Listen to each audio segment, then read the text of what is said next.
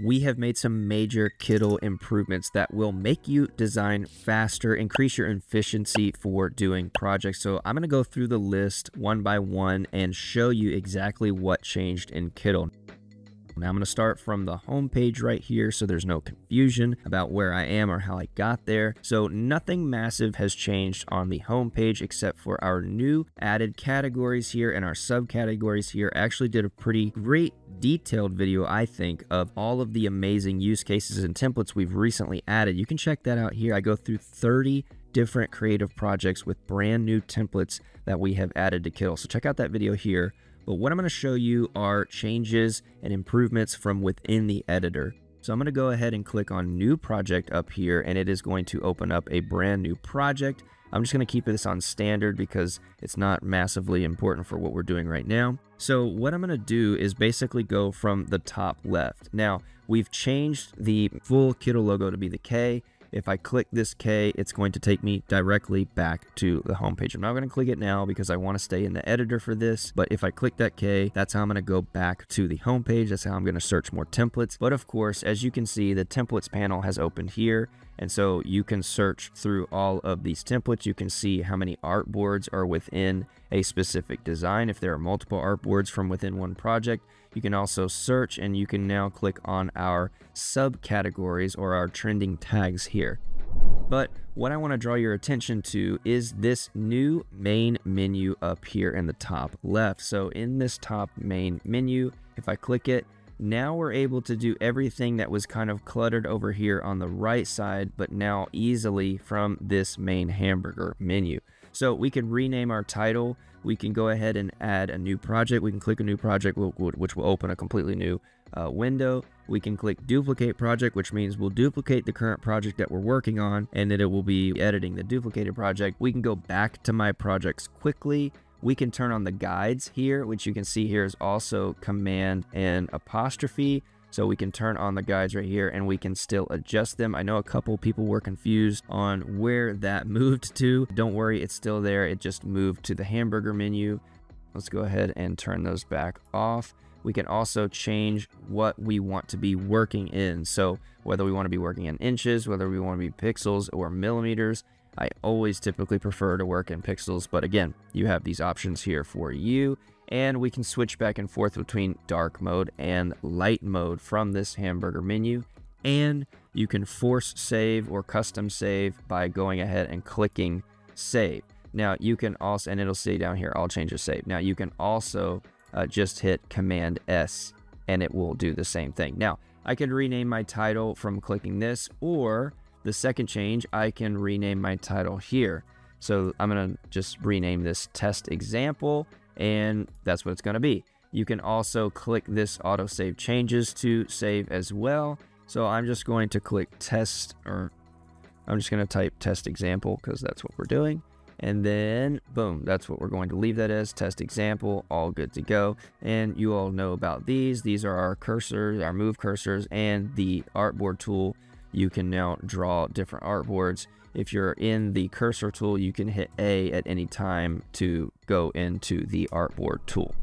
Now, I also want to show you our new quick panel menu. So if I were to add a shape here, we have this new menu here at the top. Now, if I want to easily duplicate this, I can just hit the duplicate button, and then now my image or my object is duplicated. I can also delete it immediately from right there.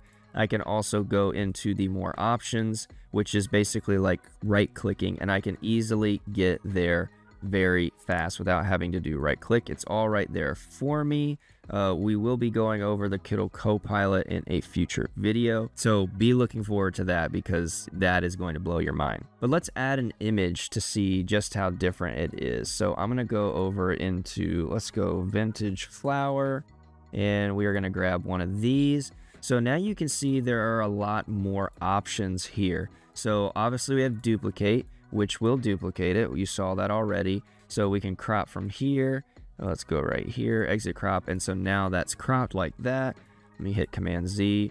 I can now erase with the eraser tool, the long-awaited eraser tool that everyone was waiting for. And so now I can come in here and let's say I don't particularly care for this part of the flower. I can just get rid of that, or I can make my size go way down, and I can start working on getting rid of the rest of this. You can get real detailed with this. And we can say that flower never existed because I didn't necessarily like that flower with that stem. Or maybe I think it looks better, and now that's how I want it. But I can also go back and at any point, so you can see there, every time you take the eraser off or you unclick, it becomes a save. So I'm clicking Command-Shift-Z or Command-Z to go completely back, and that is how you use the eraser tool. Now, what you can also do, like I mentioned already, is delete, and you can also hit the more options panel, which if you are working on an image, you can immediately save it as an image generation style for AI. You could replace it with something else, which will open up the replace feature here. You can use it as the background, which will make it become the background. It's a very cool feature. Or you can do everything else like lock it, bring it to the front, bring it to the back. Now, if you haven't seen how awesome the replace feature is, I did a video on that with a couple of different use cases showing some different templates, some different designs on how I might be using the replace feature. But what's really nice about this is no matter if you're going from vector to image or static image to vector or what have you, you can replace it and it will take on the general size of that image. So I can keep replacing these no matter how much I want, which is really great if it's in a design. As you can see, it's taking on the colors of said replace, right? So every time I hit replace, you can see the general colors over here, but it's taking the colors of what we've been working on over in the right side panel. So that is a really, really cool feature because now you don't have to fight with trying to add something, size it up, size it down, bring it forward, bring it back. You can just easily all do it with that replace feature. In addition, you might have noticed that the image generator and logo generator are now separated by themselves. So in the image generator, we have Turbo now, which is V1, and Advanced, which is V2. We've relabeled those. Turbo is way faster, it's way better, way more accurate. You can see the video I did right here on Turbo. That was a really great example of showing how strong Turbo is and going back and forth in Advanced. And then obviously now Logo Generator is by itself. It's not hidden up in the Kittl AI section. So now it's a lot easier for you to get to the Logo Generator. Now, a couple other things that we worked on over the last couple months. Don't forget, you can now duplicate an artboard. You can hold the Alt or Option key, click and drag. You can also now use the quick panel menu here to just duplicate that artboard and move it over, which is even faster. You can draw artboards like I mentioned with the A key or by clicking on the artboard tool. And you can even add projects to your current artboard. So let's say if I really like this one, I can just click on it. I can click add to current, and that is going to populate in. And then I could bring in so many different templates. I could create a whole mood board, or I could make a whole branding project. We have a couple of videos showing how to do just that Eduardo did on a coffee shop brand, which is really amazing. You can check that video out up in the cards. It was super cool to watch, so you don't want to miss that.